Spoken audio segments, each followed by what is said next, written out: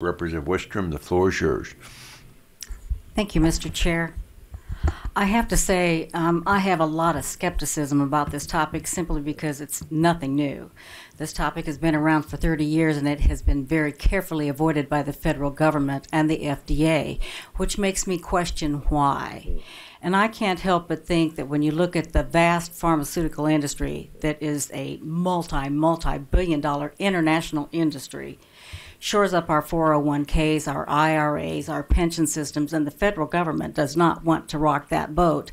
Not only that, you also have to question money. It's always about the money. Okay. Who gets what contribution?